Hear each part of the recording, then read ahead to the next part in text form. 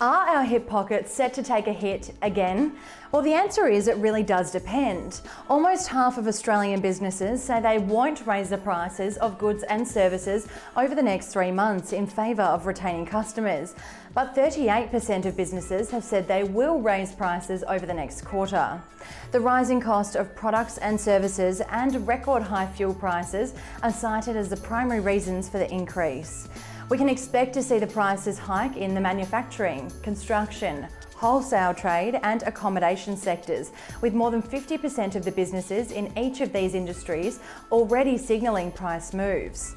Qantas is one such company who recently announced it is rebalancing its capacity and fares.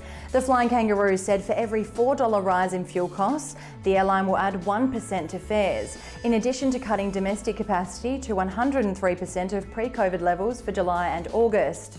Earlier this year, Uber also announced the rollout of petrol surcharges to accommodate record high fuel prices.